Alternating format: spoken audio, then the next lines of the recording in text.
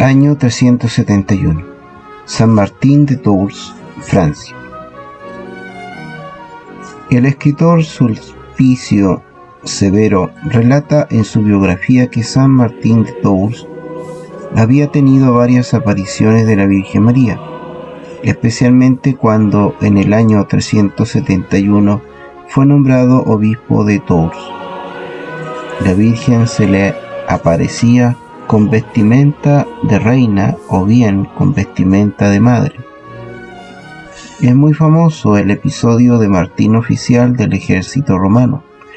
Cabalgando se cruzó en un crudo invierno con un mendigo casi desnudo.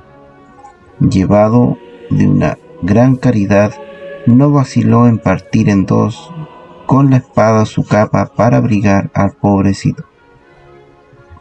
En la noche de ese día, aquel pobre se le apareció en sueño en la figura de Jesucristo cubierto con la mitad de su capa, diciendo: Martín me abrigó con su capa. En su actividad incansable llegó a evangelizar el país de Francia, que le dedicó hasta 3.667 parroquias y 487 pueblos. Es el santo más popular de Francia.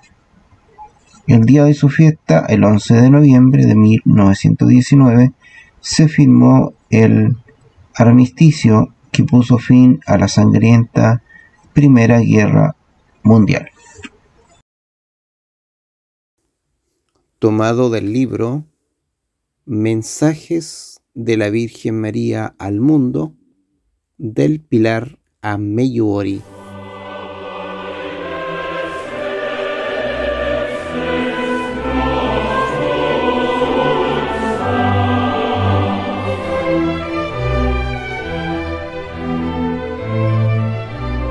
Editado en el Foyer Nuestra Señora del Carmen.